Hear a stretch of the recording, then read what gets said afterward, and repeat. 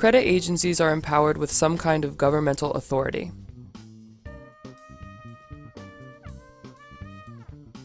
Credit agencies have no governmental authority at all. They are simply corporations who are in the business of gathering and selling your information. The credit agencies are required by law to keep derogatory items on your credit report for 7 to 10 years.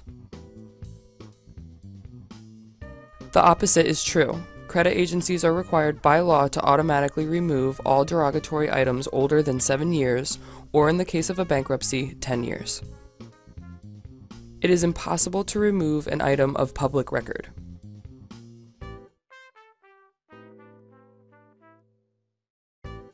Bankruptcies, tax liens, etc. come off just like any other item that is incorrect, obsolete, incomplete, or that cannot be verified.